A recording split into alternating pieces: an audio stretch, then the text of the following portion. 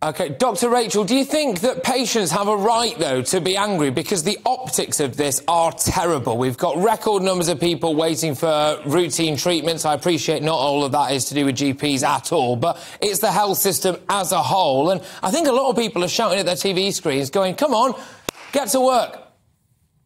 I think people have an absolute right to be angry, but don't be angry at the people who are working harder than we've ever worked. Be angry at the government who have run down the NHS over the last 12 years.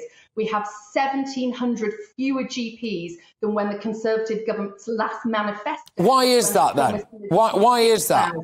Why is that? Because then I've got to just counter that, Dr Rachel, by saying not all of that can be in terms of the Conservative government, just purely because, I mean, we had net migration figures through yesterday of 504,000. I mean, population growth is growing much more rapidly than we can stock up our public services, and that has to have something to do with it, Dr Rachel. The numbers of GPs, that is falling. The number of GPs is falling because the job is unsustainable, and so people are leaving the profession, they're leaving the NHS, they're stopping being doctors.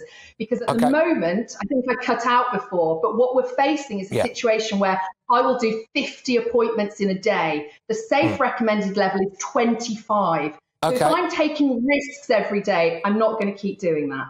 I'm just going to ask you both the same question. I've got literally seconds with each of you, but it's kind of a yes or no. Dr Gary, if they reduced the tax bracket for the higher earners, which meant that you didn't lose an absolute shed load of your income if you worked overtime, would you be inclined to work more overtime?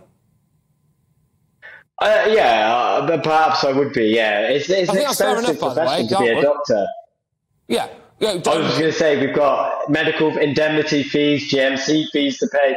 We do pay a lot of money just to be doctors as well. Fair enough. Dr Rachel, I'll ask the same thing for you. I mean, this is one of the things about GPs working overtime before Jeremy Hunt clobbered people even more as well, to be fair. Realistically, if that tax bracket was, I don't know, what would you say, shrunk, as it were, there was less tax for overtime, would you be inclined to do a bit more?